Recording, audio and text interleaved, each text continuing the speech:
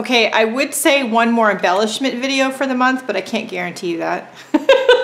So again, we're here with our cookie sheet with a Teflon mat cut to fit inside of it. I'm just gonna do that because it's a little dirty. And how many of us have these in our stash of stuff that we haven't used in like a million years? Stickles, glitter glue. If they're not dried up, let's use them up or pass them along. That's my big tip for you. So, like with the hot glue embellishments or even the resin embellishments, it's, you know, not hard. Take your bottle of Stickles and just doodle some shapes onto a non-stick craft mat.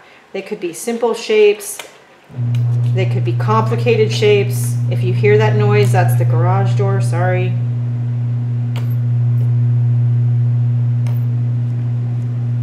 Okay, I'm trying to film and there's a lot of background noise, but anyways.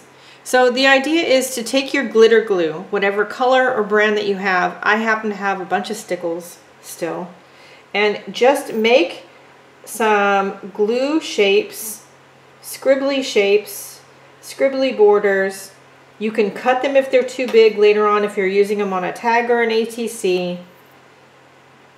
When you're going to store them, because I'll just make a bunch of these ahead of time and then store them until I use them, you're going to want to store them in wax paper, between layers of wax paper or plastic sheet protector plastic or something like that.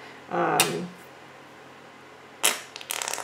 remembering why I don't like using Stickles. So anyway, just make some shapes. Make something that you can use later. You can peel it off of the plastic you've stored it in, or the purple might be nice, or the wax paper, and you can glue it onto your pages, your ATCs, your tags, or something like that. I mean, let's use up the products that we have in our... Whoa. Well, all right. Let's use up the products that we have in our stashes and, you know, make our own embellishments. Not everything has to be purchased from the store. Yes, it's nice if you can do that, but you don't have to.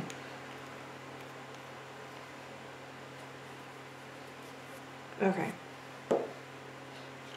Let's do one more. Now there's a lot of glue on these, so they're going to take a while to dry.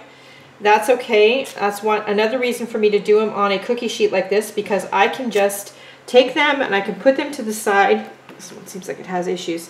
I can put them to the side and I can just let it dry while I'm working on other things. I have drying racks on either end of the table.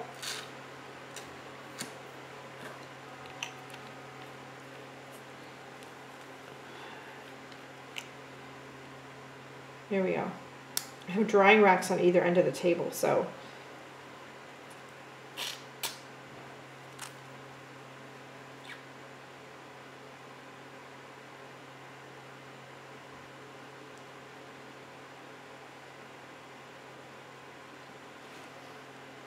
So just make yourself some of your own homemade embellishments. These are the ones that we did out of hot glue.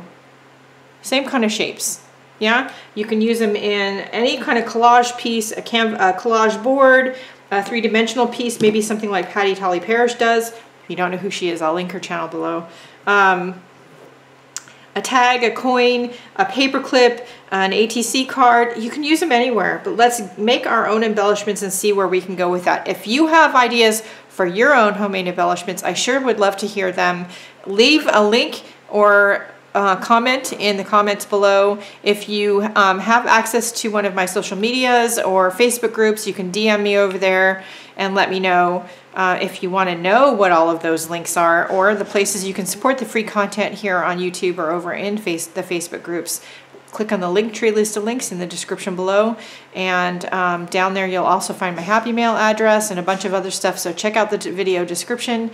Don't forget to like, share, and subscribe, and above all, besides use up what you have, go out and have a great day and do something nice for yourself because you deserve it, and I'll see you later. Bye, guys.